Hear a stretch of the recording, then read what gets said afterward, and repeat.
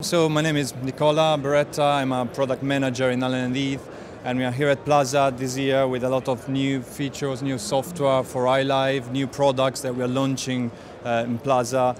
And obviously we are also showing the GLD system, which has proved to be very, very popular in UK and around the world. It's now 1 year in the market and we are selling thousands of these systems. It's a compact digital console, up to 44 microphone inputs, 48 DSP channels, up to 20 processing outputs with full processing on all the inputs and outputs, 8 effect engines, and it's fully customizable, so you can build your own mixer layout, you can set up the surface to work exactly the way you want, and it's designed to work in conjunction with Cat5 stage boxes, so that's part of the core design of the system.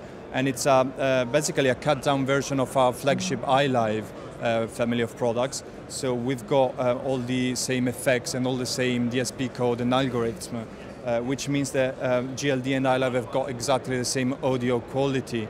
So it's not just a cheaper product, it's obviously a lower channel count, but it's as good as iLive in terms of audio and performance. We are launching XB10, which is a compact broadcast mixer. It's designed for small radio stations or college radios, internet, webcasters, podcasting, all those applications in broadcast where people cannot really afford a professional high-end digital system for the radio.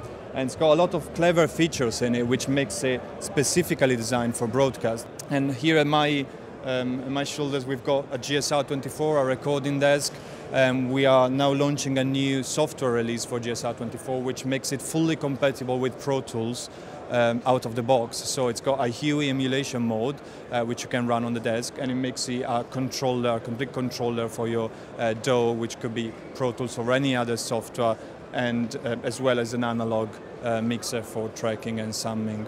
So we are basically previewing a beta of the 1.9 release for iLive.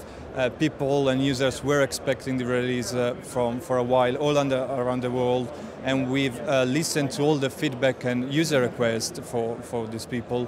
So we've got a forum online, we've got an iLive blog, and we tend to listen carefully, then sit down and try to put everything we can in the next release of the software. So this one now includes new effects like a dynamic EQ, multi-band compressor, which are careful emulations of classic industry standard analog gears, and we've got new graphics modes. So on each of the 32 processing outputs you can choose up to 4 different GQ types, proportional or constant Q or DGQ or whatever you fancy. And we've got several other little features which make the desk much more easier to use for the basic user. We've got an update of the Mixpad app for the iPad with a tap tempo now included in the release, and we've got a new application that we are showing which is called OneMix for personal monitoring mixing, where an admin can log in and set permissions for a particular user to control just one auxiliary mix simultaneously at a certain time with a set of permissions and that he can control or not on the system. So you can have several iPads for several mixes on a stage. And down there at the end of the stand we've got i16, which is a 16-track standalone recorder, so it can record directly on a USB drive or USB key.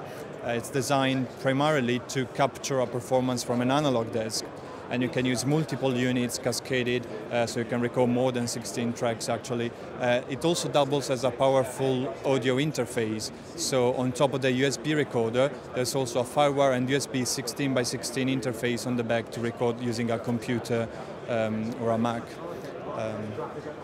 And that's it really.